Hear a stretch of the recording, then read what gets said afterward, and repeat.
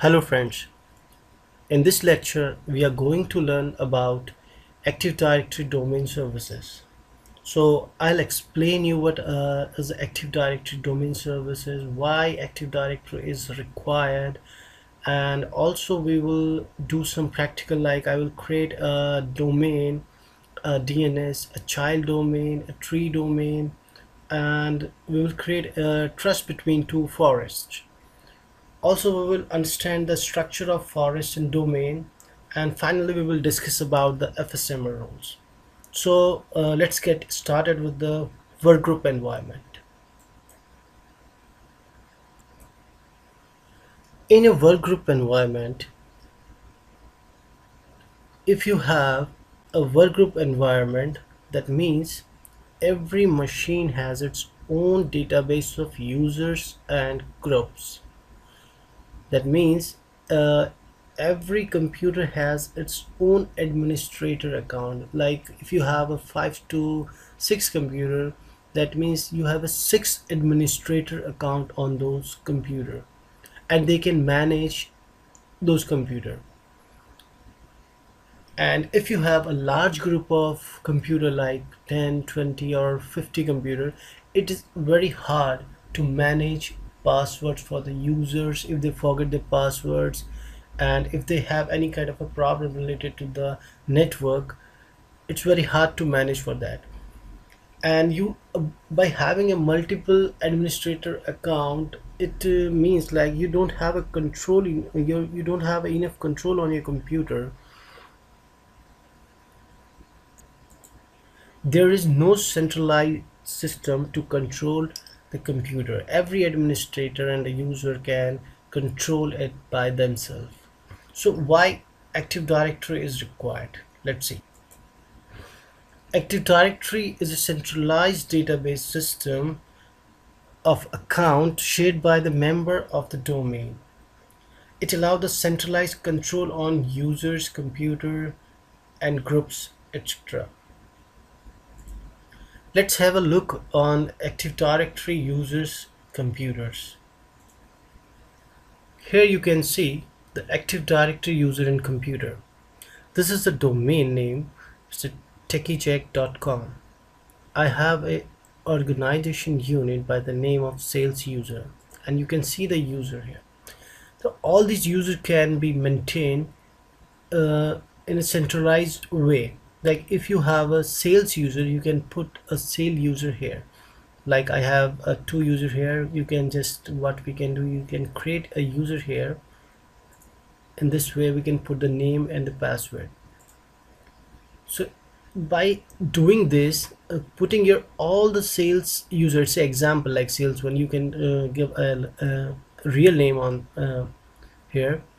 So this is an organization unit.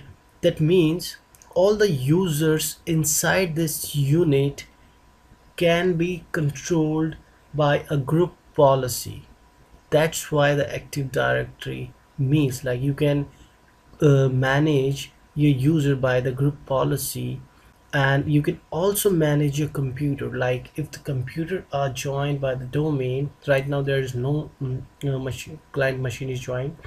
So if computers are joined, you can just create a one more organization unit. We will discuss later. We can create an organization unit and put the bunch of computer inside it, and we can put a policy on the computer. There are different kind of policy. We will discuss them later on. This is just an overview I have uh, shown you. Let's move to our another slide. Key feature of Active Directory. Actually, Active Directory is based on DNS and LDAP, and even on HTTP, etc. It's a multi-master based. Means the multi-master based means if you have a domain controller, you can create another domain controller and configure it as a global catalog with a DNS server and Active Directory, which means you are just deduplicating the server. And it can be a like in a mode of a like multi-master domain controller, and it's a policy-based administration via group policy. That means most of your users in computer can be managed by group policy. So let's understand what is domain and forest. This is the most important thing to understand forest, trees, and child domain. Here, if you see a blue circle, it's a forest. How it become a forest? Let's see. The triangle, a black triangle here, is a root domain. That means a first domain controller in a domain environment is called a root DC, which means when the first domain is created, the 5 roles are created. We will discuss the roles later on, but the 5 roles are created, which means like 2 roles are forest wide and 3 roles are domain wide. Okay, and let's see what is the child domain. If you see the name, the root domain name is abc.com and the child domain name is sales.abc.com. If you're creating a child domain, which means why you require the child domain? Child domain is required because if you have a large structure and you want to do a kind of a load balancing and you want to give some load to another computer or another server, so you can create a child domain. Though the large enterprise can have multiple child domains and 3 domains, but the way like we can configure like we can balance our load by giving some additional load to our child domain, and they can manage their own user and computers.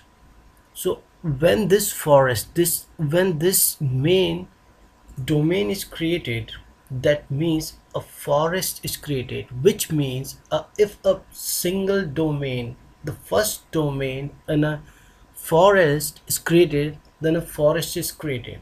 Though it will not work as a like in a forest structure, but the all the 5 roles are created. We will discuss the roles later. So when you create a child domain, that means it's a parent-child relationship between 2 domains, and they have a trust between them, and they have a transitive trust. That means if the parent is trusting a child will trust the parent.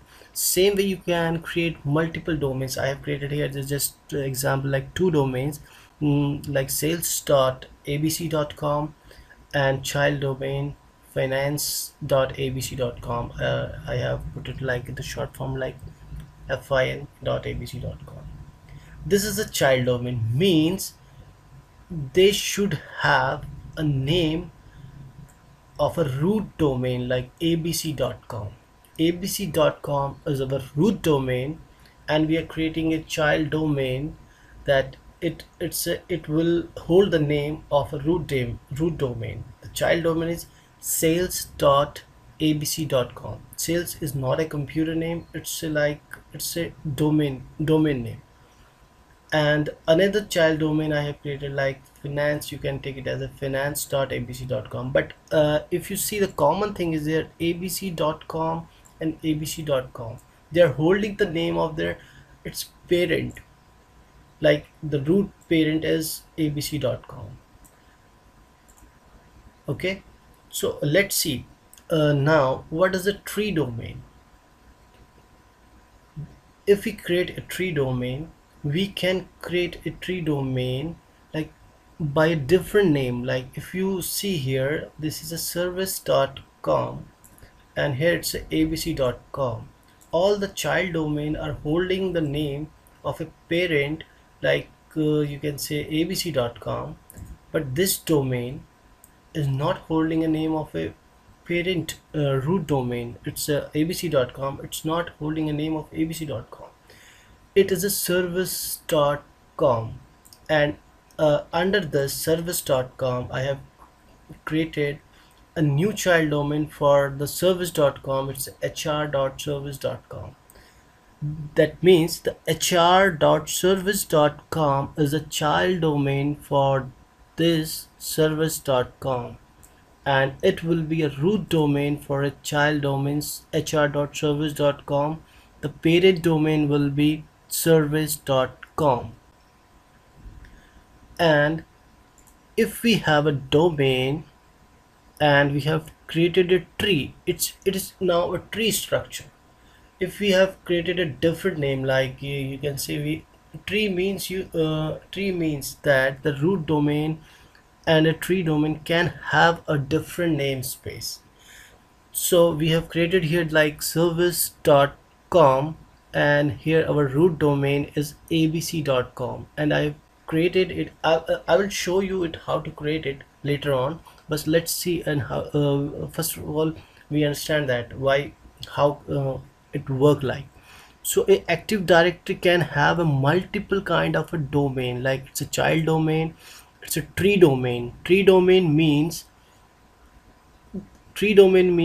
you have a different namespace, and under the tree domain name we can also create a child domain.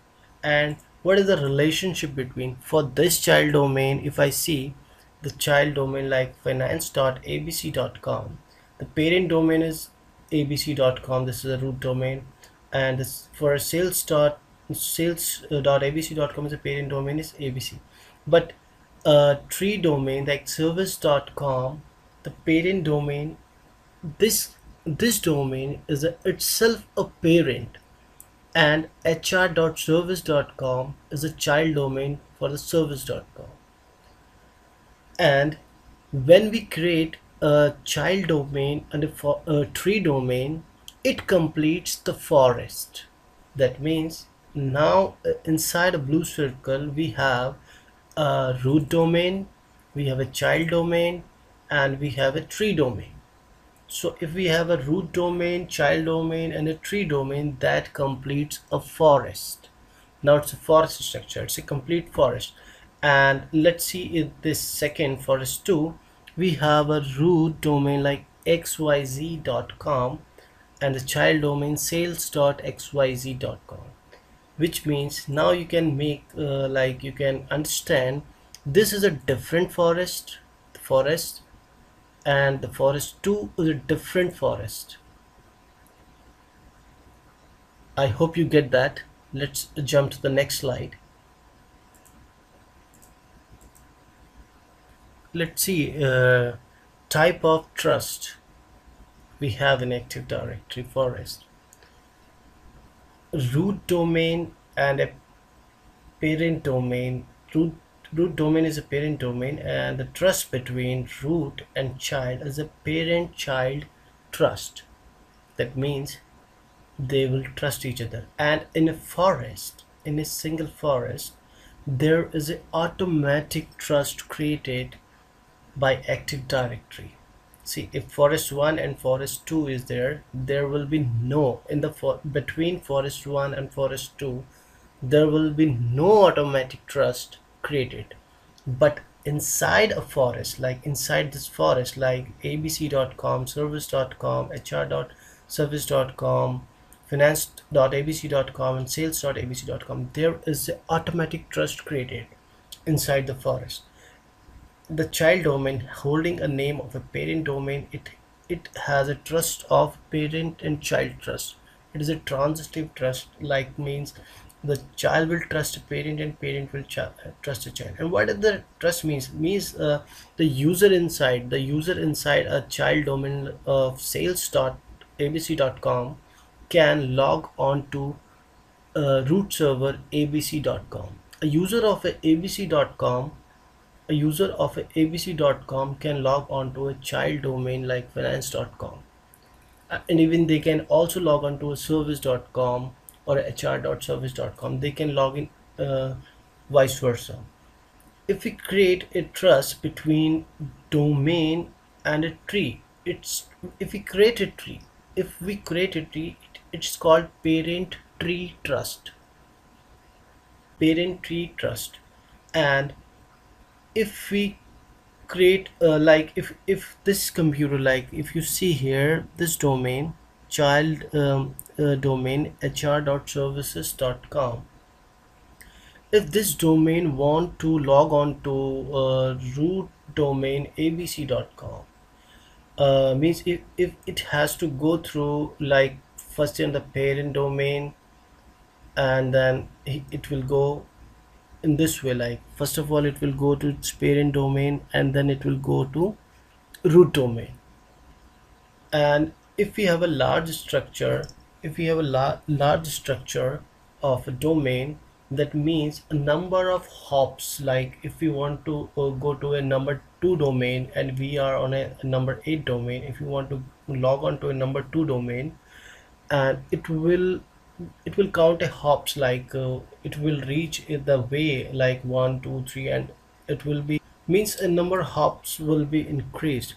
So we can create a shortcut trust, and that means if we create a trust between this finance.abc.com with hr.service.com, if we create a trust between these two child domains, it will call a shortcut trust.